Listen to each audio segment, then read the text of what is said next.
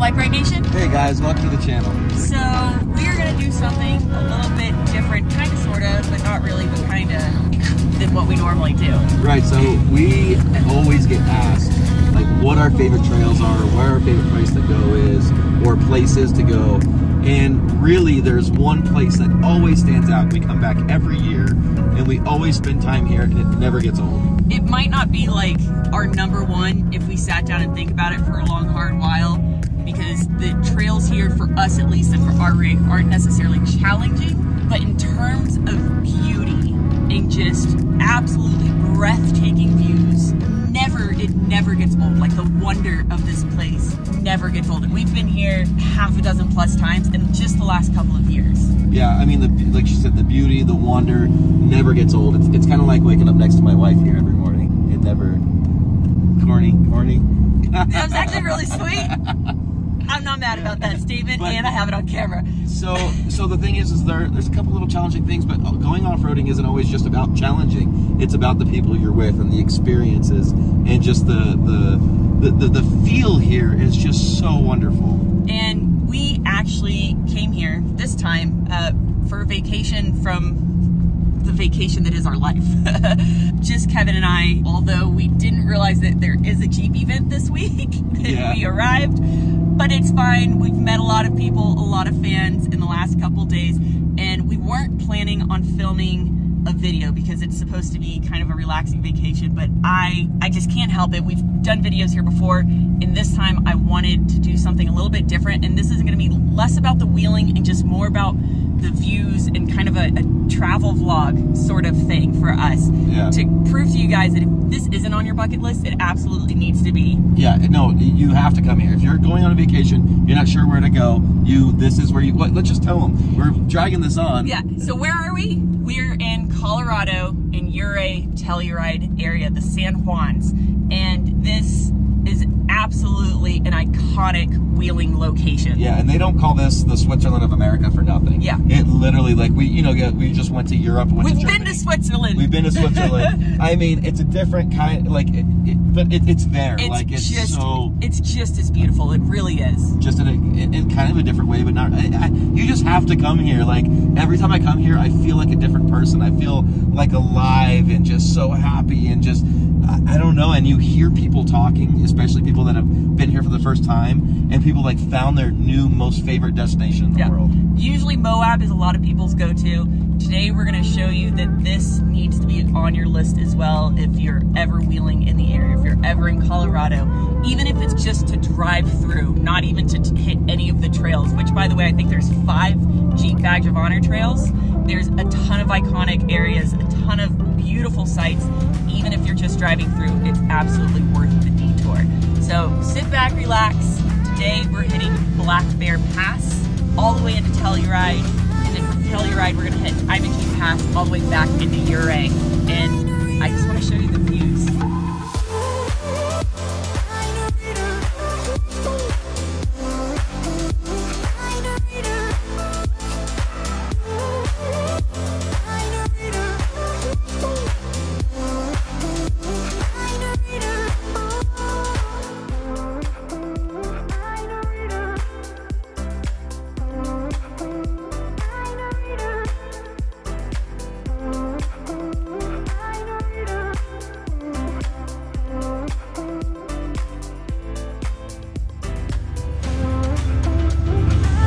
Black Bear Pass is actually a relatively easy trail, but it can be very intimidating, especially if you're afraid of heights. There are a lot of shelf roads and a lot of drop-offs, and if you are not paying attention, the consequences can be deadly. So it's absolutely a trail where you need to be focused on where your wheels are being placed, because if you don't, it's a long way down. So if you want to look at the views, because they are absolutely breathtaking, especially if you're driving, come to a complete stop. Admire the view. Keep rolling when you're ready to look at the trail again. But we finally made it to the most iconic part of this trail, which is the switchbacks, which lead you nearly straight down into Telluride. And again, it's one of those things where just, you'll be fine if you're paying attention.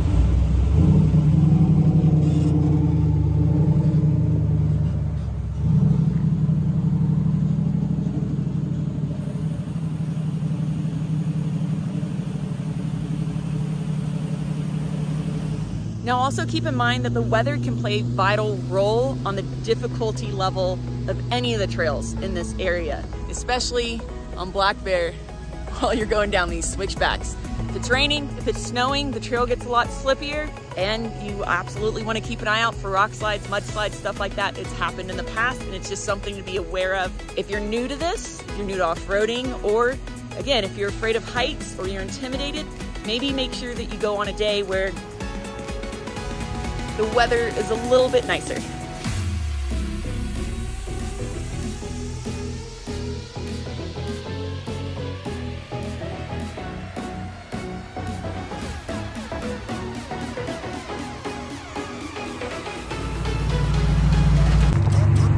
Now the switchbacks, as you can see, they can be pretty tight.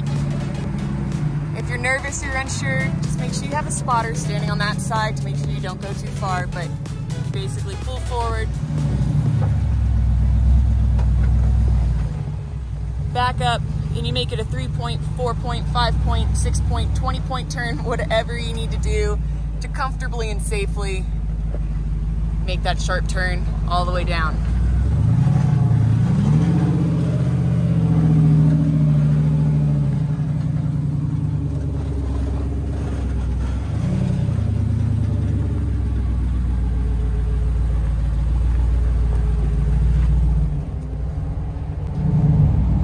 It's very important too that you watch out for stuff like that as you're coming around. Again, just make sure if you're uncomfortable or you're not sure, you have someone outside of the vehicle spotting you through, making sure that you're not getting too close to this edge here, because again, it is a very, very long way down.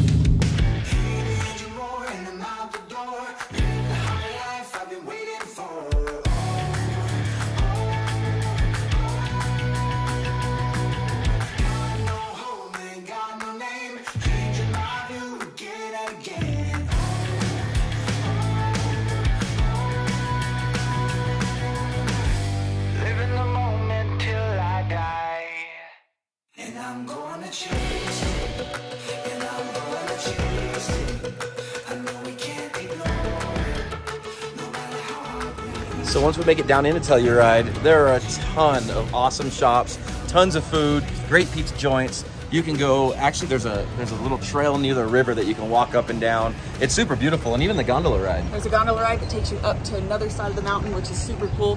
Which is actually part of the ski resort. And I think somebody even said they have like downhill biking if you're into that kind of crazy stuff. Going down a ski slope on a bicycle, yeah. But you can take the gondola ride up, and really just everywhere here is super beautiful. But basically take the time, explore, enjoy the town before you make it back over the mountain, back into Ouray, which is what we're about to do. And we're taking Imogene back out. Right. What's super cool is right as we're about to get on the trail, it's slowly starting to rain, which should make this really interesting, and you'll see why as we show you more of this trail.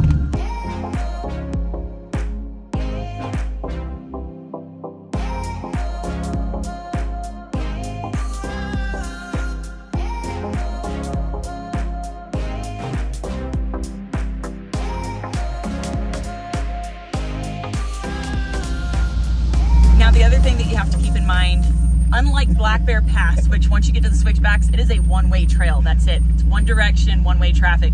Imogene is two-way.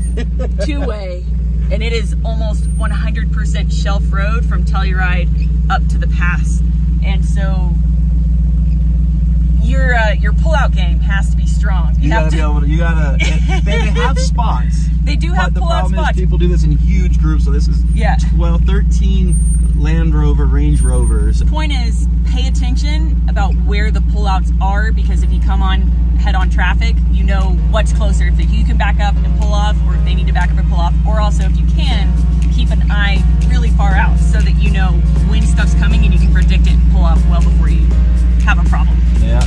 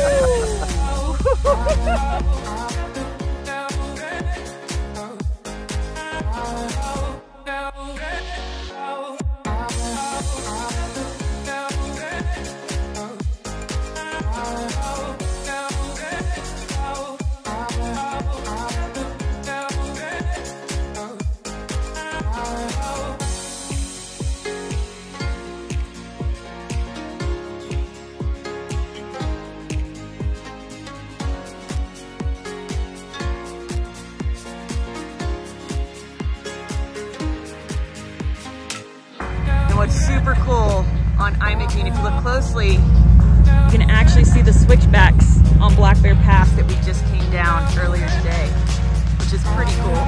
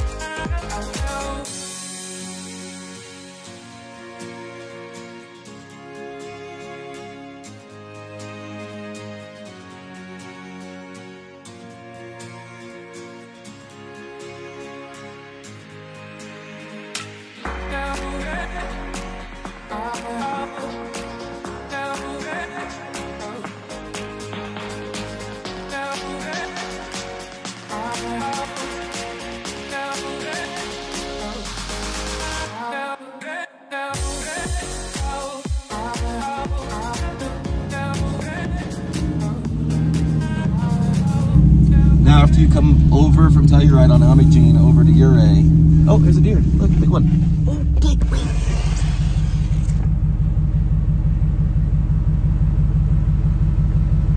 Squirrel. Squirrel! Just a lot bigger than that. So instead of going all the way into Ouray, I recommend actually going up Yankee Boy Basin because you're really close already, and it's just super beautiful. Like there's no reason to skip it at that point, honestly. Because you're basically, yeah, you just kind of cut off. It only adds maybe another 20-30 minutes depending on how fast you're going, but it's definitely worth it. Again, every trail here has amazing views. So it's a dead end. So you'll come up, you'll dead end. Yeah. Take, you know, and then you come right back down and then back into Ouray. What I like, laying on the beach with sunlight in my eyes, laughing with my friends under the sky, following our hearts, so then we take a ride wherever. I always try to let my spirit fly, fly away. That's the only way to get that high, high, always. If you're looking for trouble, you better count on it. I will give you a struggle, give you a struggle. If you're looking for trouble, I am the needle who will push your bubble, yeah. 'Cause I don't wanna fight in pieces, wood. I'm not backing down. So if you're looking for trouble, you better count on it. I will give you a struggle. So if you're wondering how we're finding all these trails and finding information about them, we actually just started using OnX Off-Road. So we've used, I don't know, we have like 7, we have Avenza and Gaia and some ski slope app for off-roading. I don't know, but it's kind of a pain in the butt because there's so many and none of them have all the information. So we've been scouring, been looking, and we finally were talking to OnX Off-Road, and we had no idea how intricate of a trail system they had on their map. It's literally the entire, everything across the United States, and they're always adding more. So this is what we're using right now, getting ourselves familiar with it, and it's working out pretty good. I'll kind of show you the screen real quick. So today we're gonna be doing Poughkeepsie Gulch and Engineer Pass. So I just started typing in Poughkeepsie. I didn't really even know how to spell it. I typed in POU and look, it came up right there. So I click on it and boom. So technical rating 7 out of 10, total time 1 hour, and it gives you kind of everything on here. You can click on it and get even more information, overview, and everything like that. Now what's also cool is you can hit nearby trails, and it shows you a bunch of other trails, and there is Engineer Pass as well. So I can click on that, and that gives you, okay, so that's a 3-hour time, distance 20.6 miles, and it gives you all the information there. So it's pretty neat because it gives you your elevation changes and everything like that as well, so you can plan out fuel if you need to, technical rating 4 out of 10, and it will tell you about it. There's some photos, and it goes over the rating and why it is what it is and how to get there. So this is what we're doing today. I wanted to really show you this as well. So these are all the trail systems in the area. And so you can literally just zoom out and go, oh, I want to go from where we're at now and make it all the way down to Durango and take as many trails as I can. And you can literally figure that out all on your own, which is pretty freaking neat. So that's what we're using now. We're testing it out and seeing how we like it, but so far I do love it. One thing you do have to make sure of is that you have to download your offline maps ahead of time, and then once you lose service, to be able to use that, you actually have to click here and go to go offline, and that will go in and go to your downloaded map. So I've already downloaded everything. I don't have to have, I've downloaded the whole area. See right there, see all those squares? So all those squares are the area that I've downloaded because that's where we're playing around in this week. So once you lose service, you won't have maps anymore if you didn't pre-download the area. So that's a good idea to do right there. So just 5 minutes south of Ouray on 550 is the Alpine Loop, which consists of a ton of just absolutely beautiful trails. Again, everything in this area is beautiful, but we really love this one because two of the trails it includes is Engineer Pass and Poughkeepsie Gulch, which both, again, are Jeep Badge of Honor trails, and those are the two that we're doing today.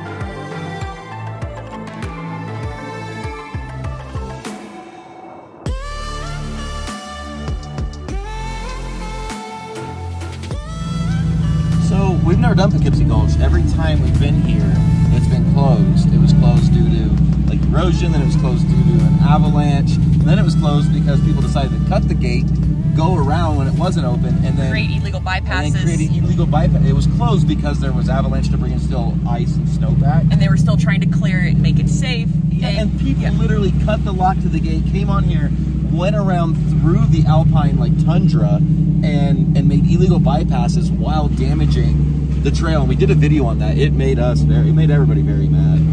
And so it stayed closed even longer because of that. But it's finally opened. So our first time. So we're gonna be able to do it for the very first time. And Poughkeepsie Gulch is known to be at least the hardest Jeep Badge of Honor trail, if not one of the hardest trails in this area. So they say. But it's just one rock wall. That's in reference though to like a stock Jeep. If you have a stock Wrangler, it is a difficult trail because there is an actual obstacle on this trail, and we will show you that.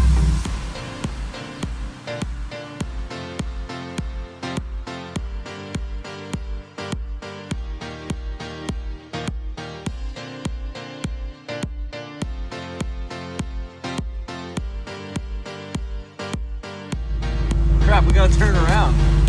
So driving off-road is prohibited, so clearly we should not be here. No, I'm just kidding. It just means stay the trail.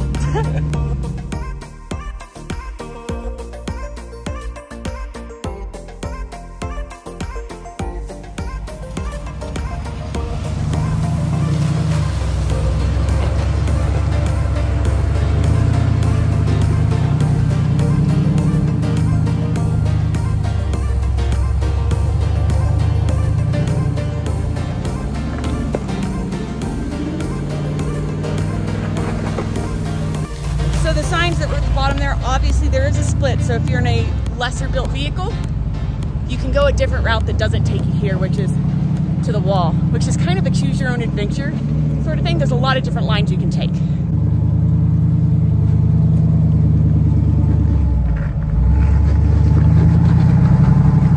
As you see, it's been raining, so it is super slick.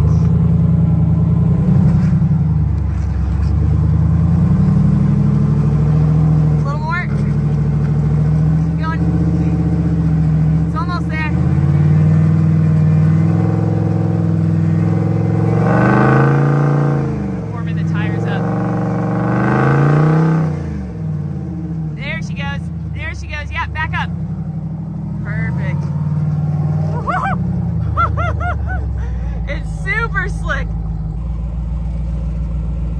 want to just bump up it? Alright. Yeah. So we tried to crawl it, but obviously it's really slick, so I'll just use the Hemis.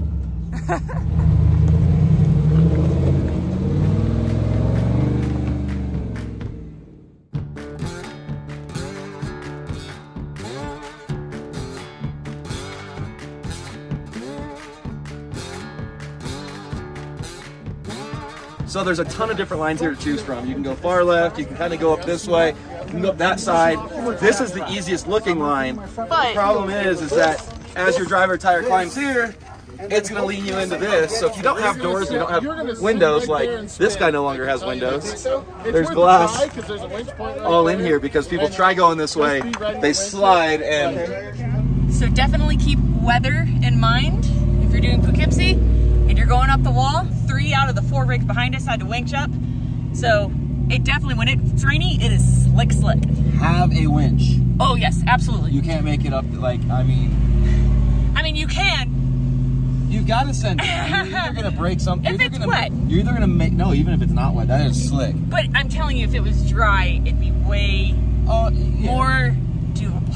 Yes, but have a winch because either you're either gonna make it, you're gonna break something, or you're gonna flip, or you're gonna winch up. Well, yeah, that's why I said have a winch. Yeah. Yeah.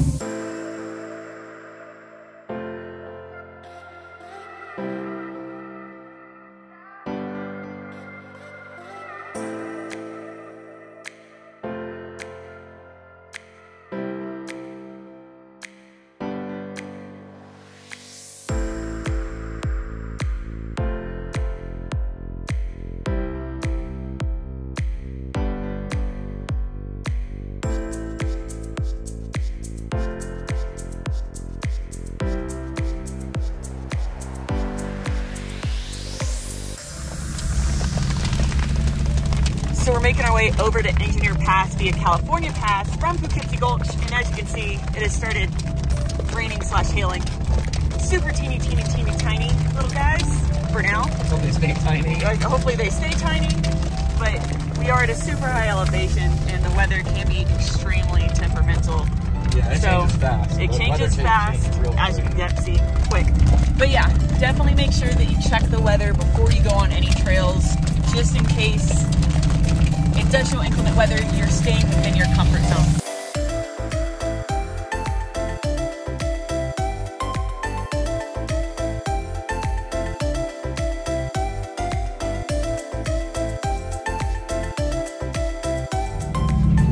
All right, so we've made it back over to Engineer Pass. Now to get up to the top, there are some somewhat narrow shelf road switchbacks.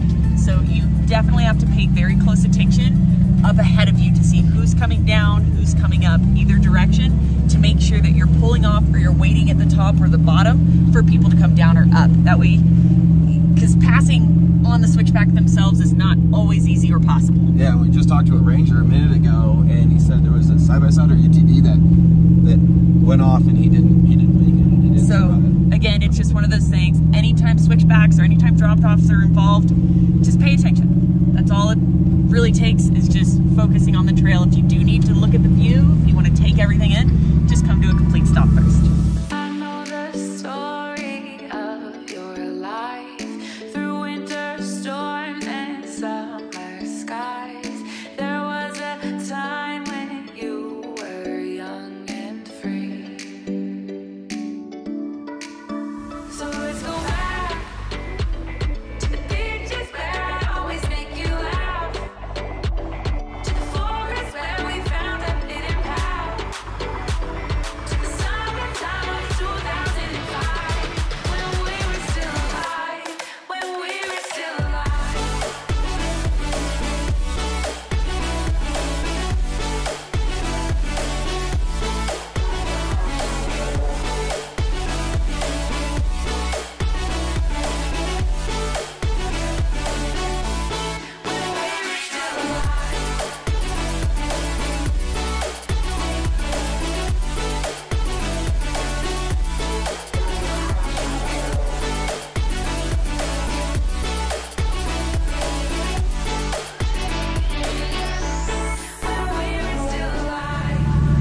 right, you guys, so next up we're doing Ophir Pass over into Telluride again, and then from there we're actually going to take Last Dollar Road back around to Ouray. Yeah, it's really just a beautiful drive. We say that about every single one. I know, but like this they all one, are. like there's no obstacles, I don't think, anywhere on here. This is just like kind of a packed Both of dirt these road on trails, both of them. yeah, both of these trails are very, very easy. But before we get started, or as we get started, I do want to talk a little bit about trail etiquette. Everything out here is gorgeous, and we really, really want to make sure that future generations to come can enjoy these just like we are. And that means taking care of the trails and taking care of the land. The biggest rule out here is staying the trail. Do not deviate off designated trails. They have signage up that makes it very easy to know where you can go and where you can't, but don't go off into the tundra. It's a delicate ecosystem, and that's the type of behavior that will get trails shut down. Yeah, and a lot of this is two-way roads, even though they're super narrow. And we have seen already where, you know, people are going to pass each other, and instead of somebody backing up into a place that's already A designated area, they're like driving off into the bushes and the trees and on the tundra, making like a new pull-off area, but destroying the land. The way that essentially works is if one person pulls off, it creates tire marks, and it's more likely that other people will continue to do the same thing, and suddenly you create an illegal bypass or an illegal pull-off or something along those lines. So just stay on the designated trail. And then yesterday we were behind somebody who got stuck, and they got out of their vehicle and they were smoking a cigarette, and he just like threw the cigarette on the ground, still lit. And yes, it's been a lot of rain and stuff here, but could you imagine if every single person on the trail smoked and threw their cigarette butt on the trail? Like why would people do that? Do not litter. Pack out what you pack in. I picked up the cigarette butt.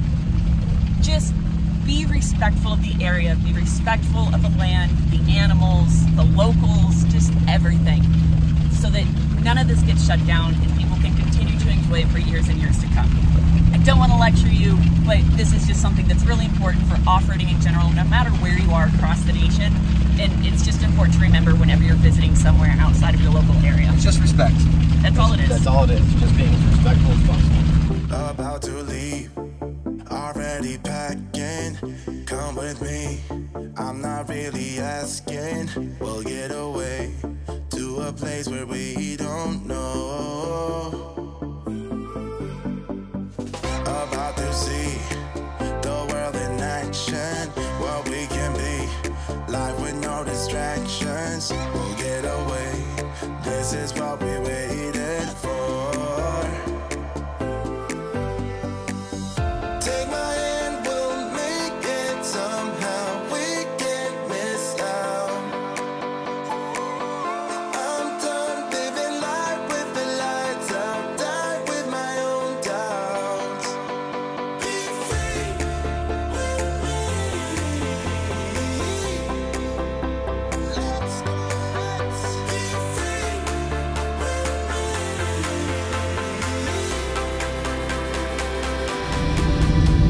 Okay, so now that we have made it down into Telluride, had lunch, Brown Dog Pizza, never been, definitely somewhere I would recommend going. Very good pizza. We're gonna make our way back around, and we're gonna do that through Last Dollar Road, which is not a Jeep Badge of Honor trail. It's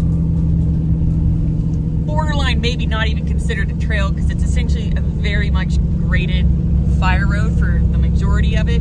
Any 4x4 vehicle could do it, but it is absolutely insanely beautiful, just like everything else. And I think they call it Last Dollar Road because I'm pretty sure several people spend their very last dollar Trying to live out here. trying to live out So here. that's your Some of the, some of the houses here are insane. They're 10, 20, 30, 40, $200 million.